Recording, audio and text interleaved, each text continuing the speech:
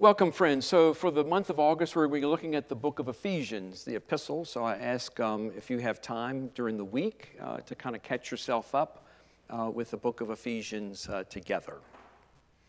So many companies, many churches, nonprofits, they have a mission statement. That mission statement is to kind of let the consumer kind of know what their mission is with their business. So there's one that I'm going to name for you. It's 3 words, and see if anyone knows what particular business this is. Food with integrity. Food with integrity. There's this business is in Seven Corners. That's Chipotle. Who's eaten Chipotle food before? Raise your hand. All right, very good. Chipotle, a well-known restaurant chain known for its burritos, insists on serving food with integrity. In the highly competitive fast food business, you have to respect a company that will not compromise its standards. Chipotle was in the news recently about serving size, where some of their franchises weren't giving the full serving size. And the CEO, when he found out about it, he immediately worked to fix the issue. What's true for Chipotle is true for the church. The word integrity. Say that with me. Integrity. We hear from the Apostle Paul, he says, there is one body and one spirit. Just as you were called to the one hope of your calling, one Lord, one faith, one baptism, one God and Father of all, who is above all things and through all and in all.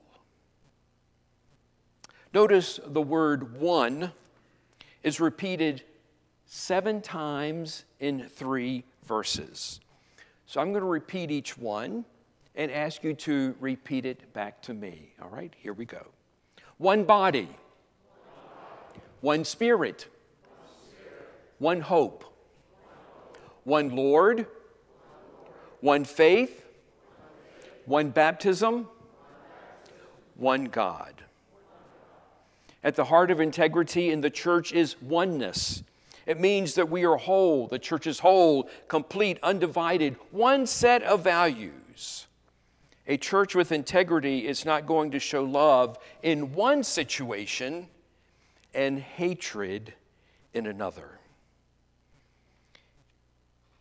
People really do prefer to worship and eat in places that have integrity. But a sign or website that says church with integrity is not going to cause people to rush through the doors. Rather, it is how we live our lives out as a community of faith. Integrity requires deeds as well as words. Steve Ells, he's the CEO of Chipotle, knows this. He laughs when asked if their mission of food with integrity is the key to attracting customers. He replies, I don't think so. He's never seen anyone coming into his restaurant saying, oh, I want to eat food with integrity right now.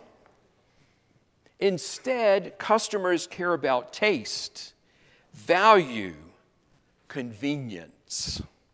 Integrity requires actions, and it's the same with the church. The beginning of the scripture for today says, I therefore beg you.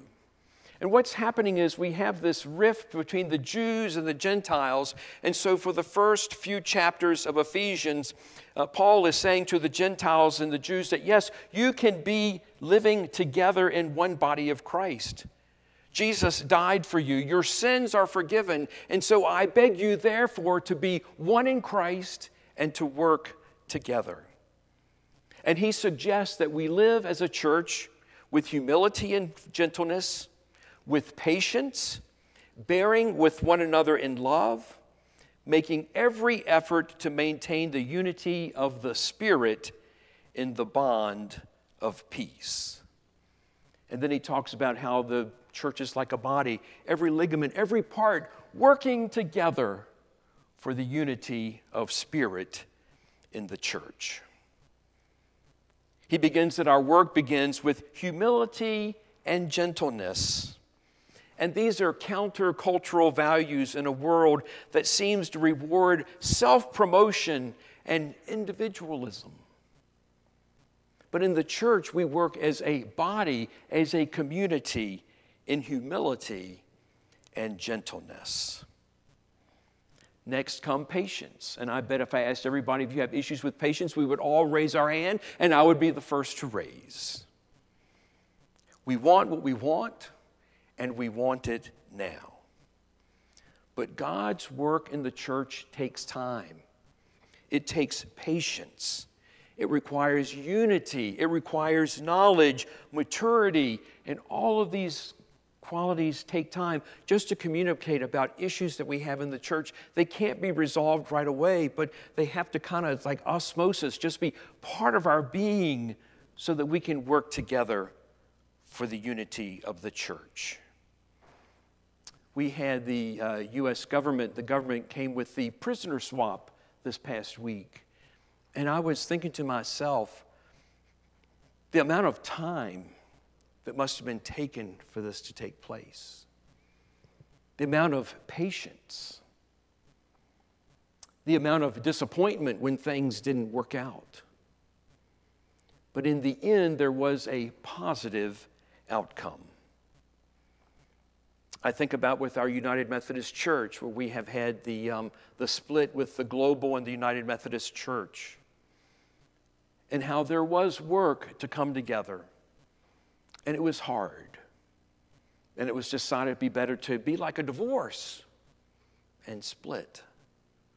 And yet we have splits all in our denominations. Why do we have to have denominations at all? It is something for us to work at in the lives of our church. And finally, we are to bear with one another in love.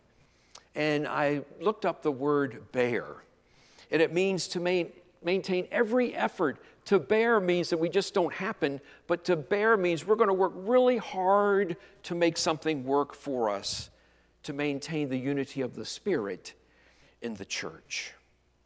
When we have issues, contentious issues, Paul instructs us not to attack each other, but to bear, to love, to endure.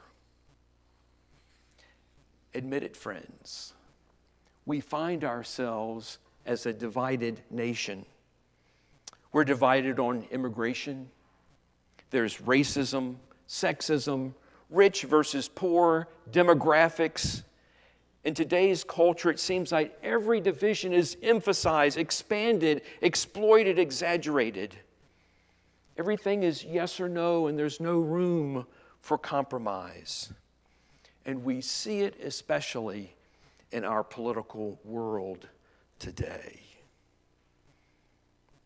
Paul teaches us that in times of division, there is the belief that God loves all people. And we try to mold and shape our ministry here at Doolin Church as a place of love, of forgiveness, of reconciliation, and peace. So in a few minutes, we will have together the bread and the cup of Christ. And it is a place where we all come as God's children, all the same. Think of us as a family of God here. We're a mix of saint and sinner.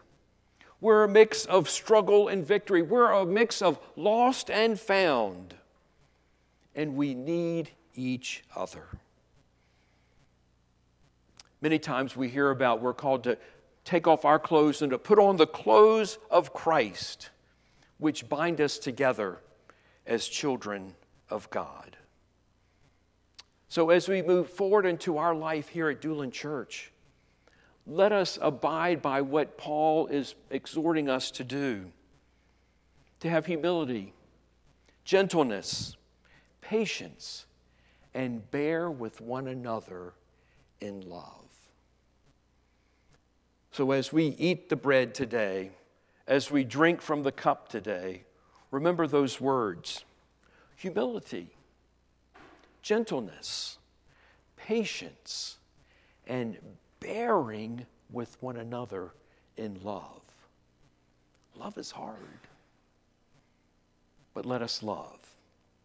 And my friends, that is the good news. In the name of the Father, Son, and Holy Spirit, and we all say together, Amen.